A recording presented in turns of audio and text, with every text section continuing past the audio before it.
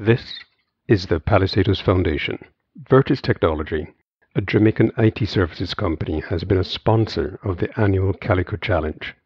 They specialize in IT managed services, staff augmentation, training, cybersecurity, and application development. They held an online seminar on software quality assurance that we recorded. Both students and IT professionals attended. We hope you will find it valuable and informative. So, as I outlined earlier, the journey, the intention and the objective is to make you guys understand quality assurance testing from the beginning, right? And to get you guys up to speed as fast as possible. Now, the mission is to help you to become a competent QA engineer. I can't really say, you need to change your profession or whatever, but the intention is for you to get all the essential tools that you need to get in order to understand what a QA engineer should be. If it is that you guys want to ask any question, go ahead and message in the chat section. I hope you guys can see it on your screens as well. Okay, so as I stated earlier, I'm the kind of guy that does a bunch of different things, from performance testing, software engineering, QA, DevOps. I even start blogging about tech. I'm an advocate for open source technology. I talk a lot, and I try to train as much people as possible. So the objectives is to, one, is to show you guys what those tools are, how to use those tools. So give you a basic understanding of the techniques, right? Then we're going to talk about the life cycle of a QA, right? How QA is important for the software development life cycle. I'll explain that term, what that means in a few. And the next thing we're going to talk about is a few tips and tricks. So these are the objectives in terms of what we're going to talk about in this presentation. So before we start, digging into things, giving you guys a definition, we just want to show you that quality assurance is extremely important. Over the years, as more companies started to use more technology to drive different services, to drive their businesses, it requires a more complex piece of software. It requires more integration of those softwares. Those software essentially need someone to actually verify that they're working and everything is good. Because of those demand that's going, right, that's growing, it results in QA becoming an extremely extremely viable career path for millions of people. Now, from research, even though this graph is not drawn to scale, this is just a high level representation to show you like this thing is like growing.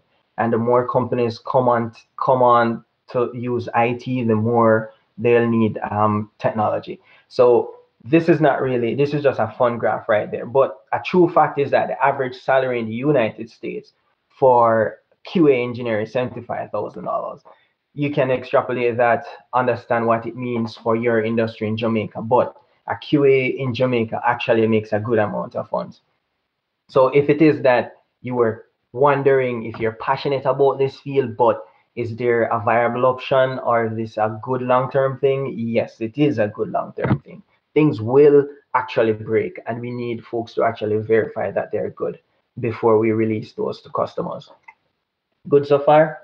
I'll just take like silent as consent as I go along, so you guys don't really have to unmute if it is that you don't really want to, if it is that you don't have any objections. All right, cool. Now, let's talk about the software development lifecycle and the role of a QA. This is the first point. So this graph right here, or this cycle wheel, is a general overview in terms of what it is. So what I'm going to do is talk you through an ideal project. But the first thing you normally do is you plan. Once you started planning, then we move into the phase of analyzing. Is this feature making sense? Is this product making sense? Will the customer use it? And there's a bunch of business meeting that goes on during this time. Afterwards, they'll normally have the design. This is where you have a bunch of folks going to a room and say, okay, what will this product look like? You know, should it be red? Should it be blue? How many buttons do we need? What the user should be doing? You know, when you go to the front page, what the user should see. So this is where they design from many levels. You have the user interface design, where you design the look and feel of the application. Then you have the implementation design, which is a whole bunch of different things. But essentially, at this point, they're trying to see what the product is. So you do like sketches. The next one is the implementation. This is where they actually do the work of actually making sure that this thing is being built, right? This is the hardcore stuff. Stuff is going to go wrong here. They're going to mess up stuff, and the application that they're building might take much time versus the optimized scenarios. But the intention here is that they implement that phase. This is the implementation phase, sorry.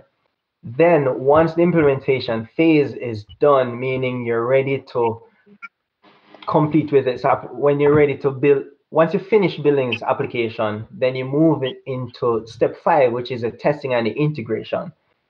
During this phase is where you do that final set of testing before you actually release it to the main user base.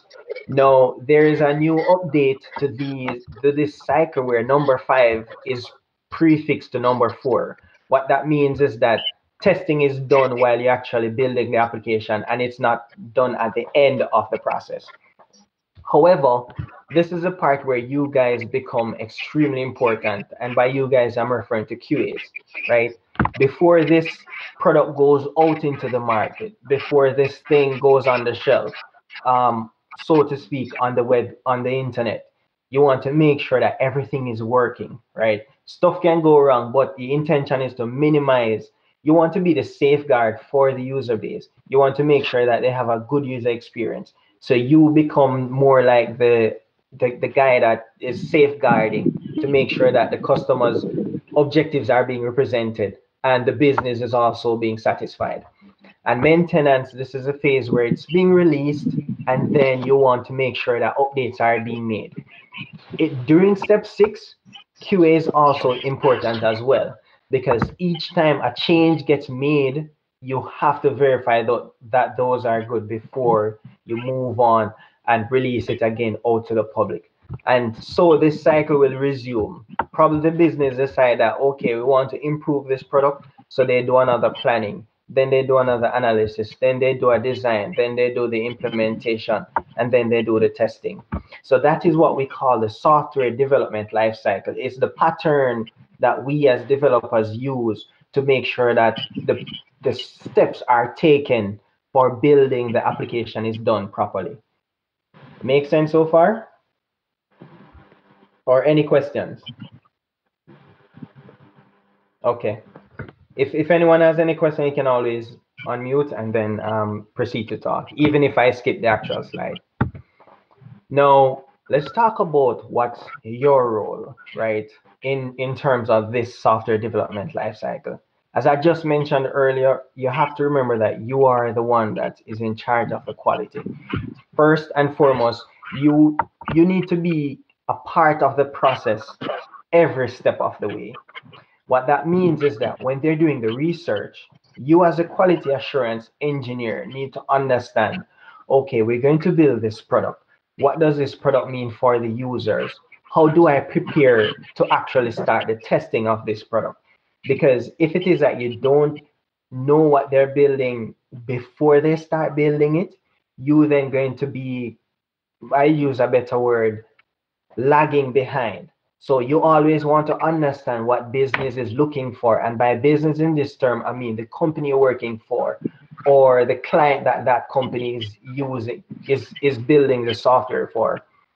The next thing is that during that research process, your role is to understand what they want from the user, right? What's the ultimate outcome for that particular user? So if it is that we're building a website to handle food or whatever the case is, you actually want to understand, okay, is these user base within the objective of the product that we're building.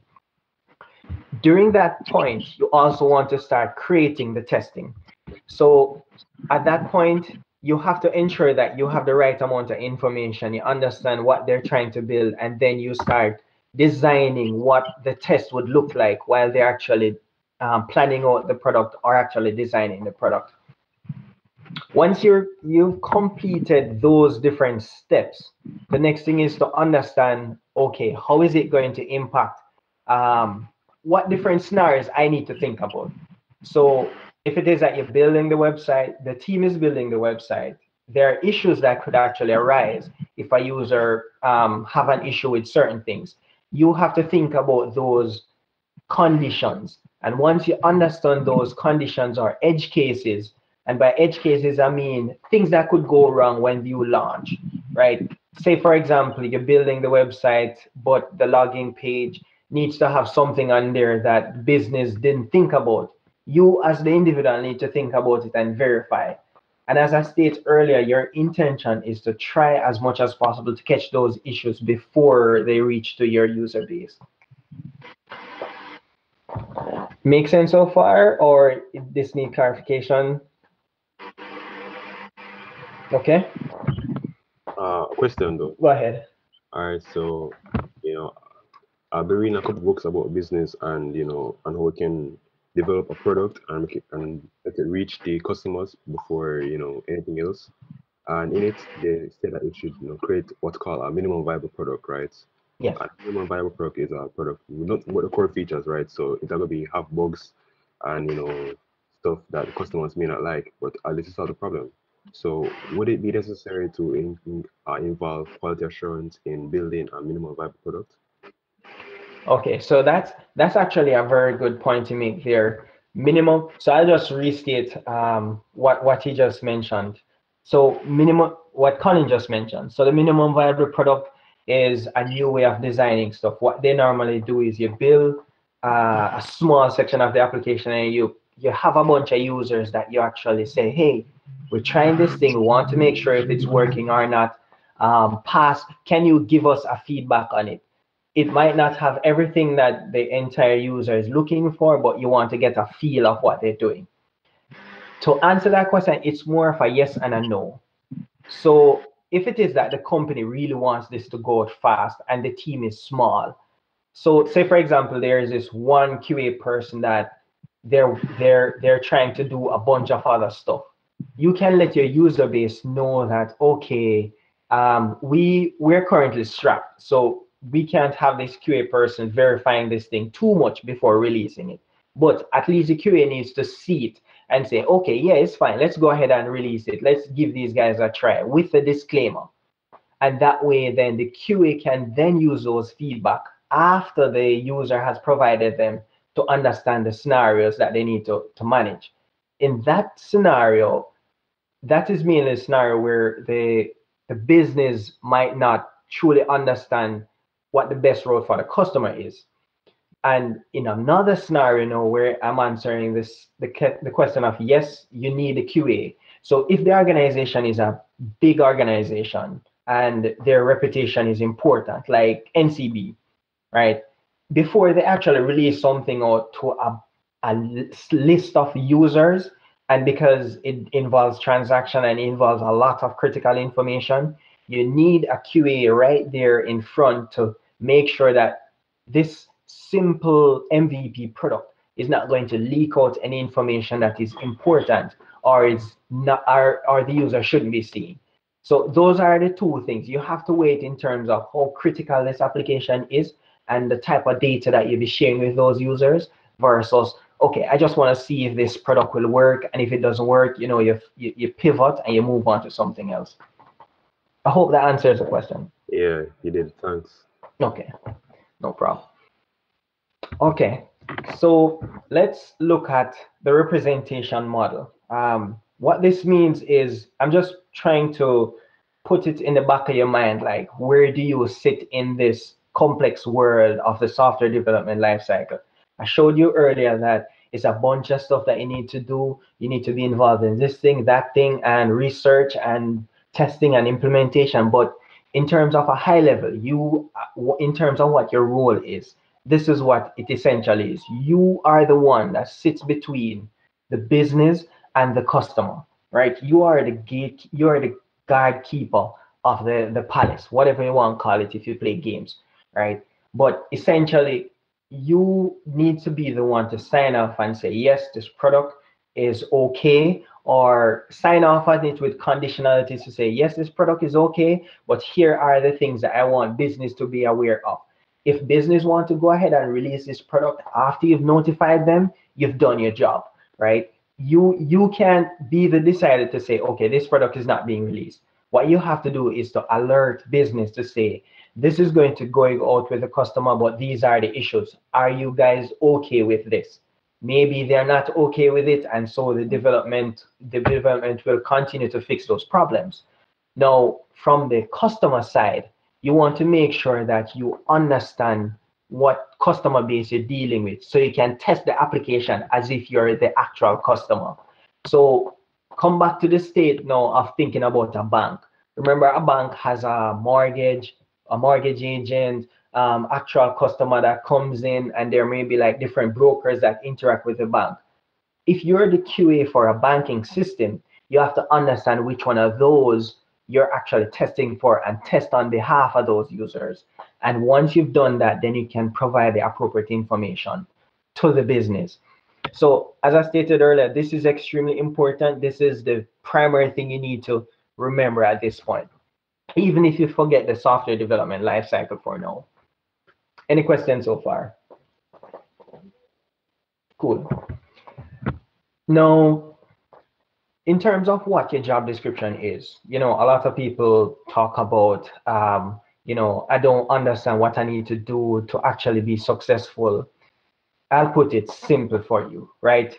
You actually get paid to break things, right? Technically, what I'm saying to you is, if you find the issues before the customers do, your boss will say you're awesome at your job, because in terms of the cost of finding an issue when the customer reports it, the customer is going to do a bunch of stuff. They could probably go on social media and they say, hey, look at this thing. I'm sure you guys remembered when NCB did an upgrade and something happened, right? A bunch of people went online. What am I seeing on my portfolio? What is this? You understand? Everybody was upset. If you as the QA actually found those issues pre the regular customer, what's going to happen is you save the company money, you save the company time, and that's what is extremely important, including reputation. So you actually get paid to break things. So if you break it, your boss have confidence in you, there's more trust, and you know what happens afterwards. So if you think about your job as, think about when you were younger, right? You actually have a small toy and you do a bunch of stuff with it, you'll try to break it.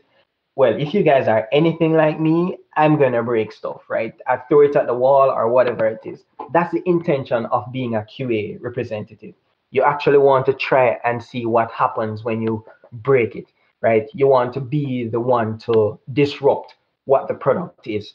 You're technically friends of the developers, but your intention is to break it, right? Most folks will look at it as you giving the developers more work, but that's not your primary goal. As I go back to this chart, your primary goal is a customer, right? You have to make sure you protect the customer. And so you have to do different form of notifying them. Personally, I hate when I write code and a QA actually breaks my stuff. I'm like, why do you break the thing? But behind the back of my mind, I totally understand why it's important. Hi, hi Devon. We're just going through. Probably Ryan can message you. It's possible. Can you mute a bit? Okay.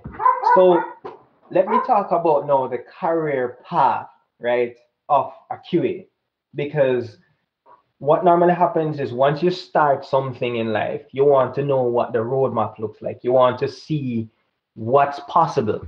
And once you know what's possible, then you can expound on that.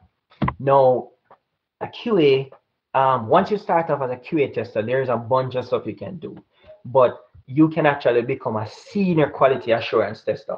And what that means is that you are now presiding over a group of other testers, right? Or you're testing more complex application, right? If it is that you decide to continue on this career path as a QA tester, you can then become a quality assurance manager.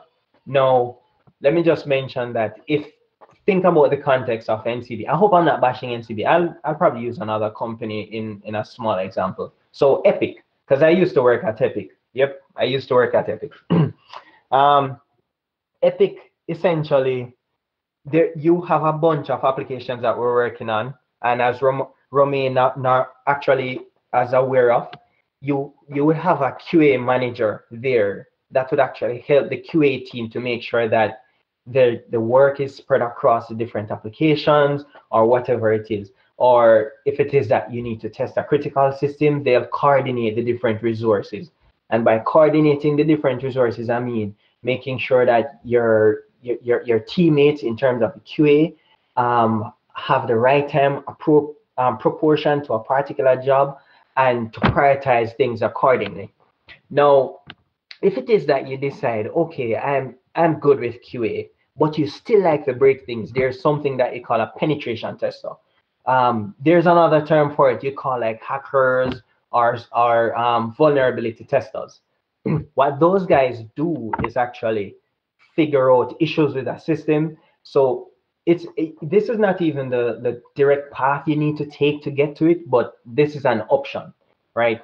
The next one is in the event that you're tired of QA, right, and you want to go to become a senior developer, right?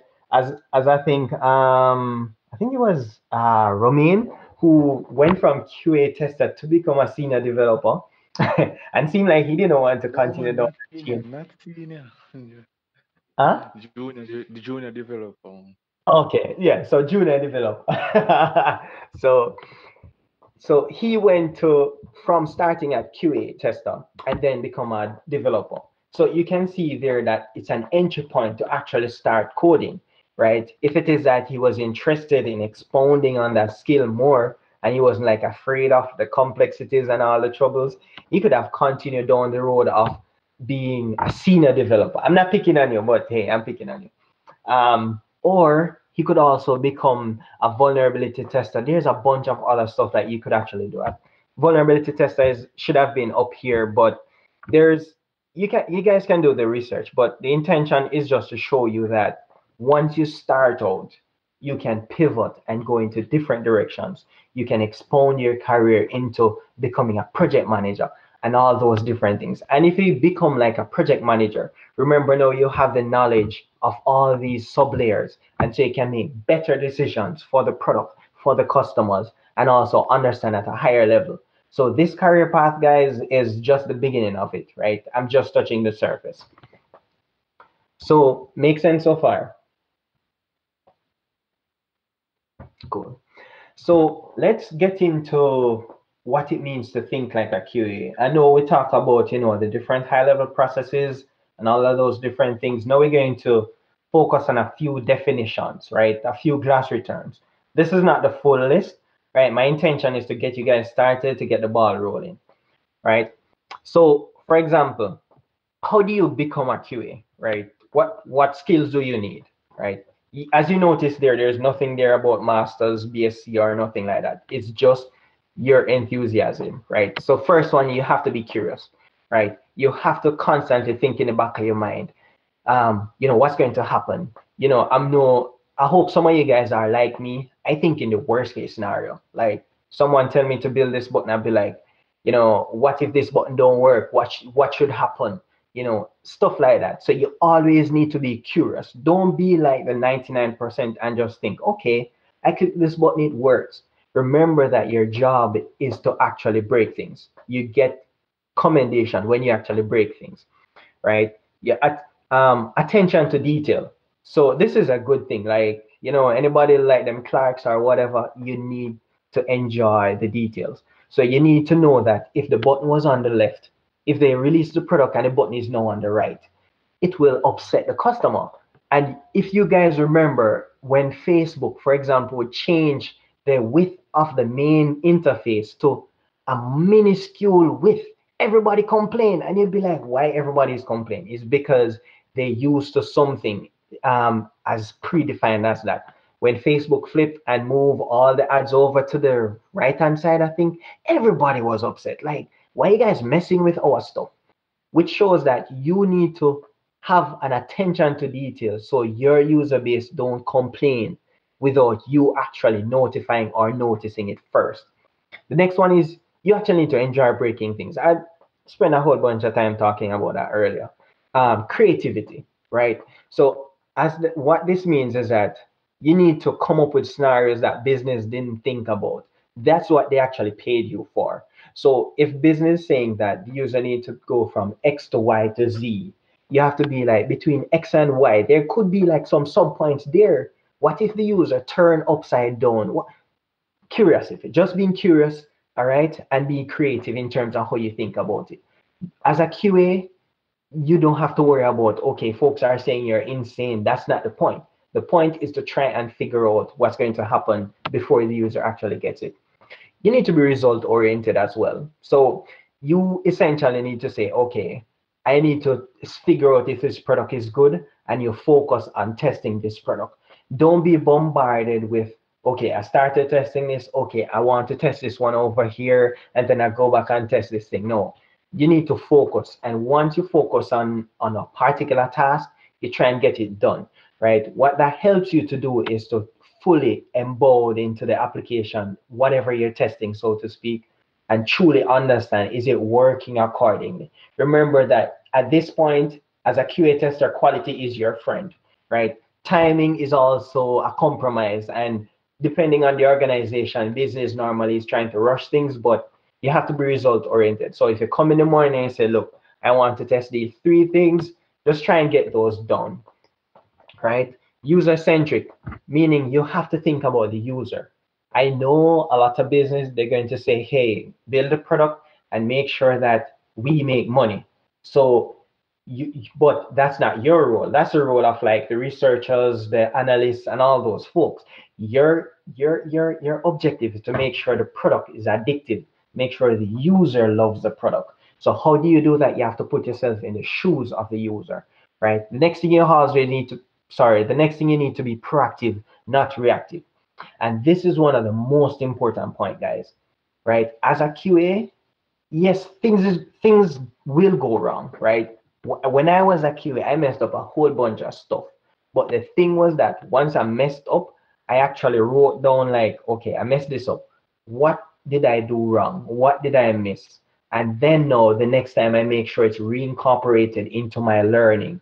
So as I go along and I learn new stuff, I continue to develop and I use those patterns. So don't worry about failing, right? That's natural part of the job. The intention is to always grow. So you start out at one particular point, and then in a couple months time you're improving and everything is good because whatever lessons you've learned, you've now applied those. Everything makes sense so far? All right. Now let's focus on a few terminologies, right? Because I think this is one of the things where they say you're talking tech terms. They're using a tech language that most folks don't understand. The first one is QA or QC. Both of those are the same thing.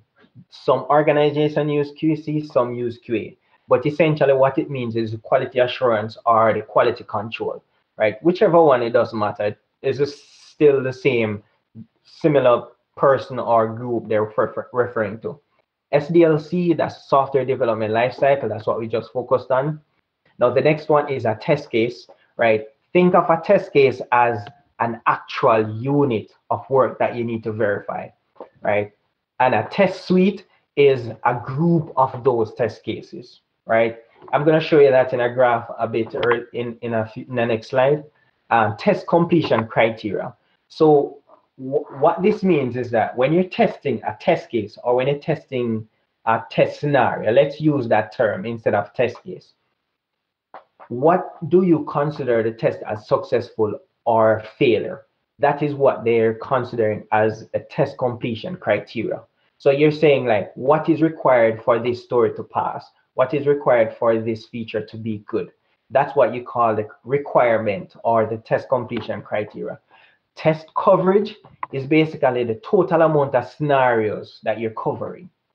So if it is that we're testing the banking system now and you just test from the customer logging into the system, your test coverage will just be users logging into the system. If it is that you're testing the entire thing, your test coverage is the entire thing, right?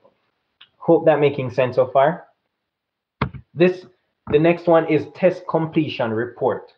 So if it is that the customer is releasing or about to release a product, or you as a user finish testing a feature, one of the things you normally do, you normally have a test completion.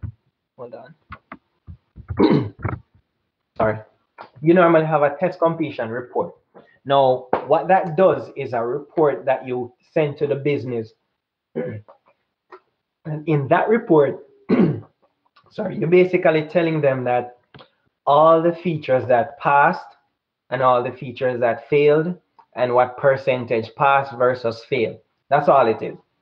What it does is give business confidence in terms of where they are, right? It's just essentially you test a bunch of stuff and then you say, this is what passed and this is what failed. Test data is just that when you're testing, you don't want to actually use real people's information. So what you want to do is to use fake data that you make up, but you want to still cover the scenarios that you're testing.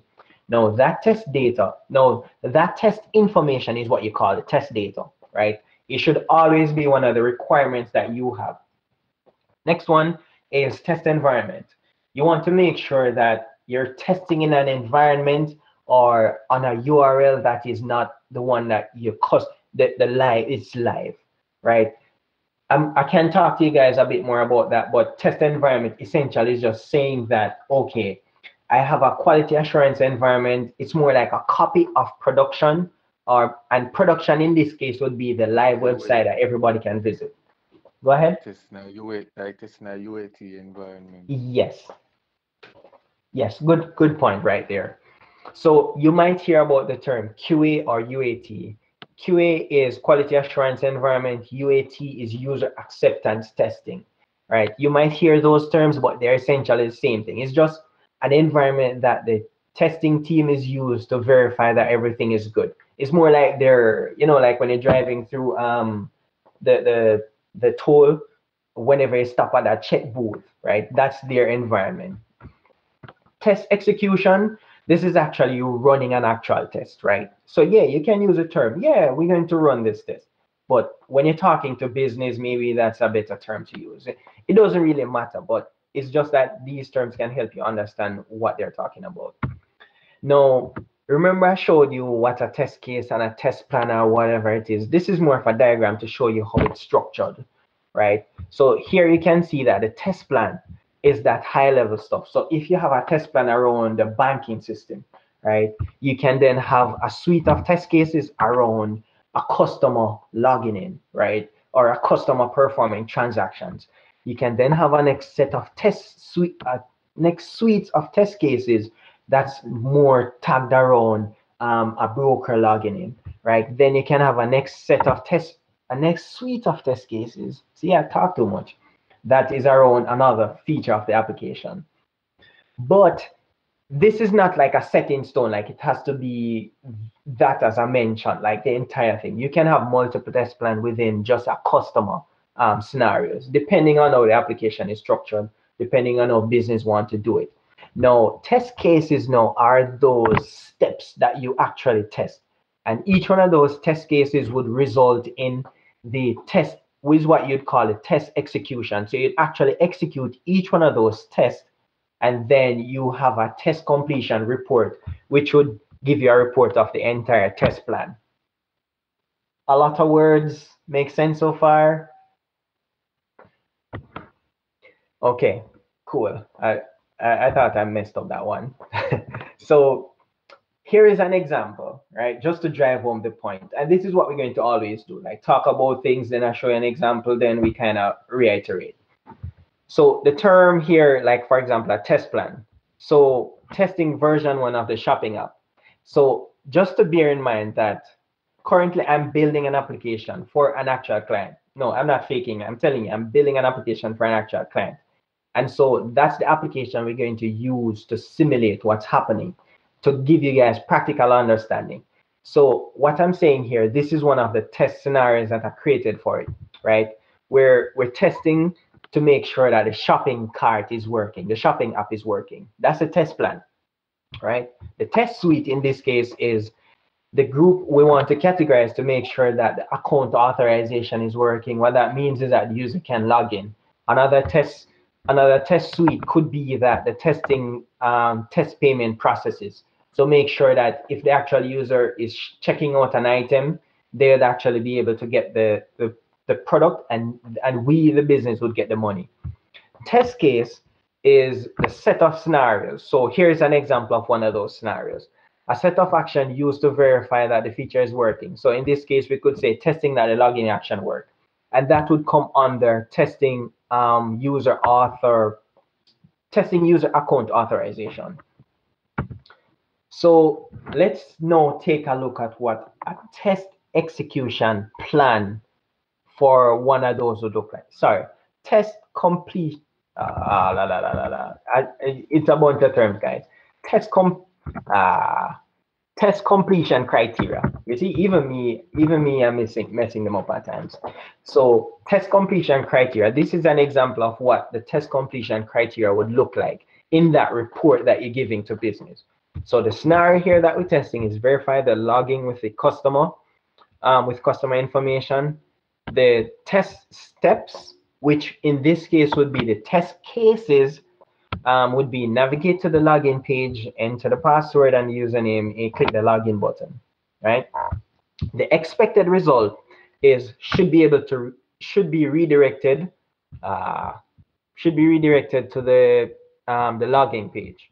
So once a user is on the main website and they click on the login page or whatever, they should be able to go here. Well, I didn't even do this thing right, but this should actually be, sorry guys, this should be able to redirect to the home page, which means that the user successfully logged in. No, sorry, I'm talking about the wrong scenario. The user should be able to redirect to the login page upon clicking the login button, right? And the actual outcome in this scenario would be redirecting to the actual login page. Now, if it is that they failed, if it is that you test another scenario and they fail, this is what a fail would look like in the red right here.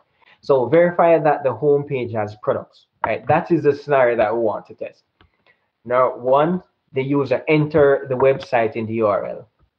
The expected result should see a list of products on the home page.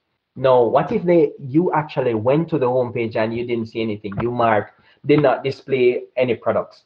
Bear in mind that you don't have to actually use those correct terms. You might see some business say pass or fail, or they use a true or a false.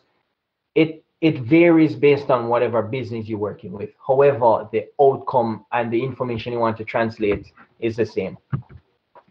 Now, there are lists of tools that I'm going to reach out to you guys. I'm going to also take your emails so I can show you guys what they look like. And then we can do like a quick session soon around to give you an example of how to use these tools.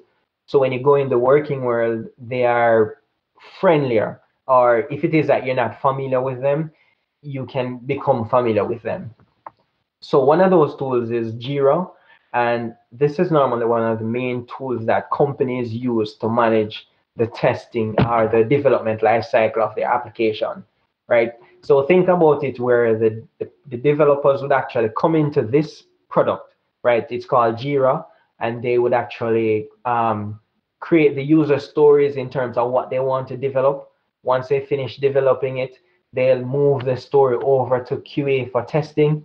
You as the QA would then verify that that story is good and then move it along the chain until you complete developing the entire product. Think about it as a software development life cycle being done on an application, on a web application. So it holds everything for the business, right? Soon I'll give you guys an overview of that. The next one is SonarQube. So right now, what we've been talking about is you manually testing things and making sure it's good? What if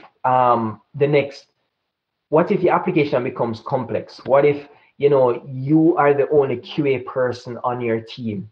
Or what if you have a bunch of stuff to test? You can't always keep up with those vulnerabilities. So what we have is a set of automated tools out there that help you as the QA team to make sure that quality is being maintained. So think of these are like watchdogs, right? One of those is SonarQube. And these products would just be like running in the background to say, hey, there are bugs, there are vulnerabilities, here is something that's missing, this is the amount of coverage we have in terms of testing. Now, this might be a bit more automated, but the idea is just to help QA keep up with the level of work, right? Because one business is going to always be changing the product. The customer might demand something more, and each time the customer demands something more, you as the QA manually might have to go back to test all those features that were released before and make sure that nothing breaks. That's a term that they call regression testing. You have to test everything from when it was released back up to what it is now. Versus if you have these tools in place, what they do is they act as a regression testing piece. So these tools will be always running. So once they change something, it runs again and it says, okay, these are the amount of bugs we have, these are the amount of vulnerabilities, these and stuff like that. Then you as a QA then manually test the new features, as opposed to you have to be doing regression testing on the old features and then the new features. Think about the banking app. Like if they're going to manually test everything every single time they have a release, the QA staff cannot sleep. So these automated tools help us as QA personnel to accelerate and to make our practice more standardized and more robust. Make sense so far? Okay. The next tool out there is what you call JTest. These are essentially tools that the developers would use, and the developers would verify that everything is working, right? Some of these tools, you as a QA, if it is that you become good in QA and you want to program your testing tools to make sure everything is good, you have a set of tools out there that can help you do that. What that means is that you as a QA can actually code and say, yes, I want my test to work according to these scenarios. You write the code and then you have it run indefinitely, right? So that means if you move on to another product, your watchdog, so to speak, is there making sure everything is good. One of those tools is called JTest. There are others out there, but this is one of those. The next one that you're going to talk about a lot, I probably need to skip back to the previous slide that I showed you, where in terms of the career path, you have one of those that you call a stress tester or performance tester. Performance testing is another level of the QA's role. What this means is that if it is that the product is good, meaning everything is working, the buttons that you click, they're working, the user base can actually, the user can actually perform whatever activities they want. But there's another level to testing. That level is when a bunch of users hit your website at the same time. Imagine you guys releasing your product today and you're giving everybody free stuff, right? Everybody comes on the application at that point in time. The application is going to break. If it is that the application breaks, what's going to happen is all those users are going to say, yo, this application good for nothing, boss man. They might give me free thing and I can't log into the website. That don't make no sense. You as a customer not going to come back. So this level of testing, which is called performance testing, is there to help you simulate what happens when 50, 100, 10,000, whatever the amount of users you want to test for, hits the website. How does the application respond, right? And at this point, you as a QA engineer can say, wow, this application is not going to work if 50 users hit it at the same time. So let's take off, let's not release this time in this point in time, or let's fix it first, whatever the situation is. And so these tools can help you as a QA to not only verify that the buttons are working or the features that the user wants are working, but the application is working with the load or with the amount of users that you want to use to test it. All right. Thanks, Solomon, and I want to thank everyone as well for joining today. Thank you for listening. This is the Palisados Foundation.